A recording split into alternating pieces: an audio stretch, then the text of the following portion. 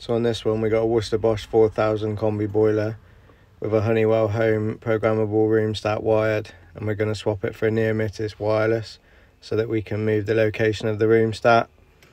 First thing we do is undo the 2 screws, whip the front case off.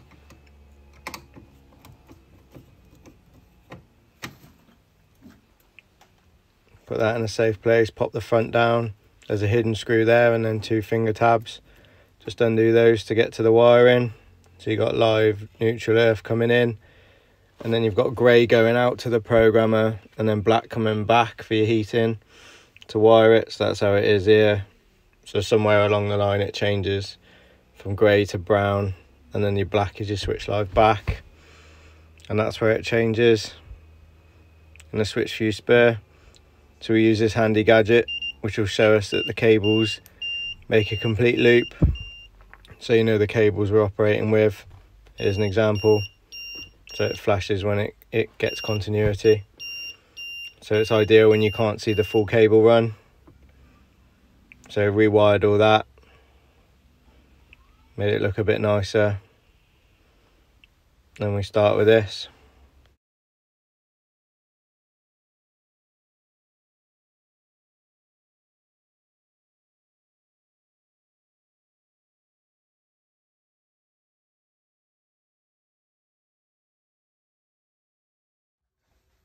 Some of those terminals can be quite tricky, but here you got live, neutral, earth, and then you got grey going to 3, which is your power from your boiler to the receiver, and then black is when it makes the switch, goes back to fire the boiler, and that goes back on 4.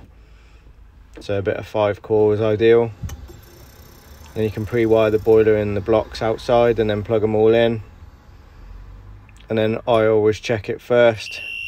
So you got 240 on permanent live, and then you should have 240 on your live coming from your boiler, and then nothing going back yet because the front faceplate isn't on. And this is the back of the faceplate, so it tells you got 3 live coming in, and then 4 would be a live going back to your boiler.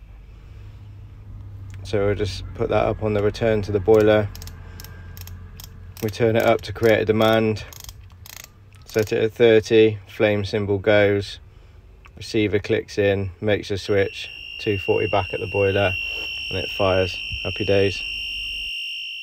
Because you got cables in walls and under floors, I've terminated it in a 10-way box. It's a bit overkill, but at least I know it'll always be safe if somebody lives it up. And that's that job all done.